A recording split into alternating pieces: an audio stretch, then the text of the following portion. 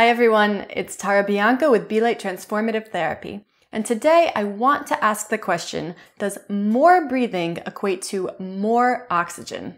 Let's take a look.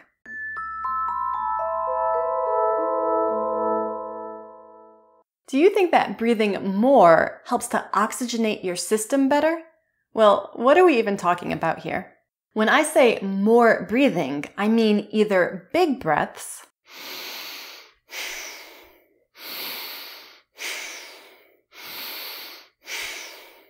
or really fast breaths. Do you think that those oxygenate the system better than if I were to breathe like this?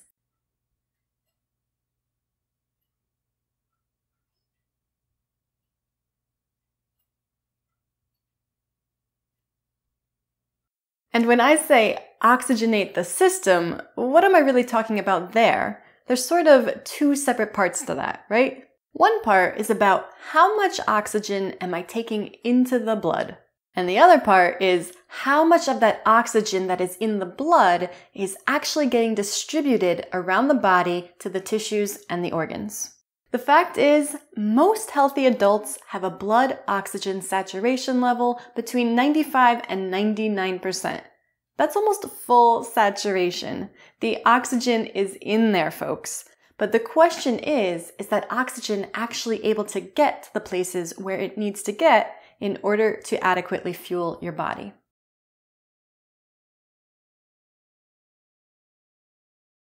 I want to introduce this concept of over-breathing to you. I think as a culture, we're all sort of on the same page about the concept of overeating, meaning taking in more calories than what is required metabolically. And I think we have some sense that there are negative consequences to our health when we overeat chronically long term, right? I would like to invite you to start thinking about your breathing in this same way, meaning there's such a thing as over-breathing or breathing too much, meaning breathing more than what is required metabolically. So what does that look like? Well, at rest, it looks like or I'm exaggerating a bit, but I think you get the point. It manifests as fast, shallow, upper chest breathing, meaning taking in more breaths per minute than what is required, or taking in more air per breath than what is required, or both. Now, there are some therapeutic breathing techniques that look very similar to what I just demonstrated. So, are those bad? No. I'm not talking about consciously choosing to breathe this way for 15 minutes or a half hour or an hour once in a while. I'm talking about a chronic pattern of overbreathing that can lead to potential long-term health consequences.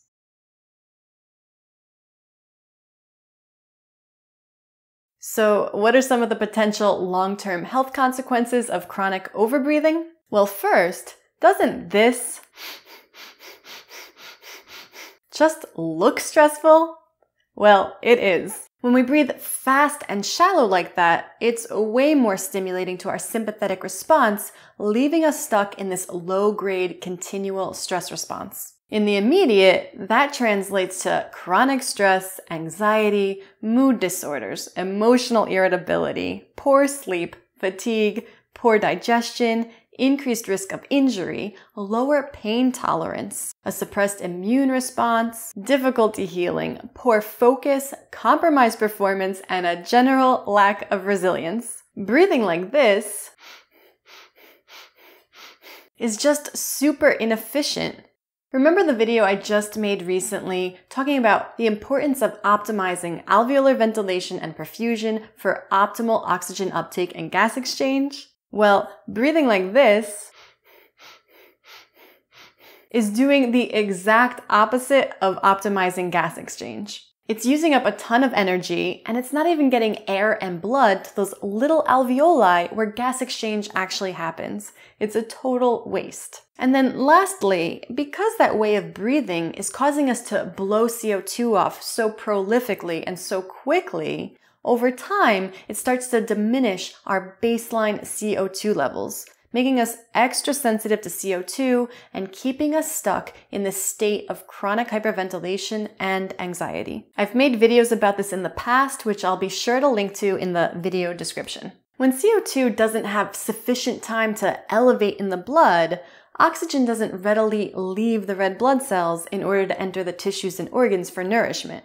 Which brings us back to our distribution problem. Chronic overbreathing prevents sufficient oxygen from leaving the bloodstream to enter the tissues and organs, which means you're sacrificing getting sufficient oxygen to the places in your body where you need it most.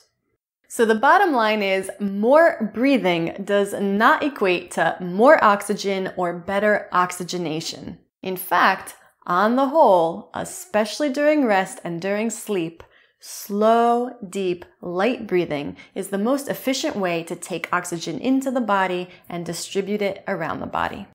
If you liked this video, please give it a thumbs up and please subscribe to my channel. Also, be sure to check out my totally free Breath Basics 6-Day Challenge, my next 4-week breath bootcamp, which starts in March. And I'm offering my YouTube viewers 20% off with code BOOTCAMP20. You just use that at checkout. And then also be sure to check out my private online Be Light community. And lastly, if you'd like to donate to my channel, you may do so by visiting my Buy Me a Coffee page. Thanks so much for watching, and I'll see you next time.